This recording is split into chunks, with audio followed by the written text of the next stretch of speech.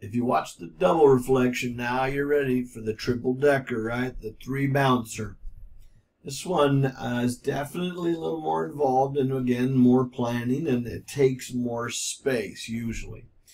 So I think we're going to shoot off the top, bounce it off this side, bounce it off this side, and in. So bing, bang, bong. Whoop, sounds pretty good. Now, you know what's coming. We got to get ourselves a little space here. You got to go in the reverse order that we just described. So the hole is going to reflect over this. The hole's reflection is going to reflect over this. Now, we got to reflect over that top line too. So I better pull this down. And I'm going to reflect the hole's double image over that line. Woo! Now, I bet you we got to shrink this down a little bit here.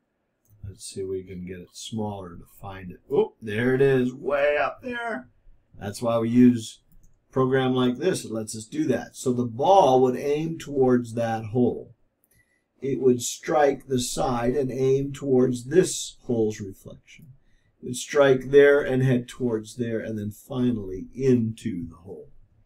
Now, the beautiful thing, you may not think it's beautiful, but I do. The beautiful thing here is that if we pulled out our measurement tools, and I might ask you to do a bit of that, you would find an equal set of angles there, a different set of equal angles here, and a different set of equal angles here. Bing, bang, bong. 3 bounces into the hole. Good luck with the project. Have some fun with it.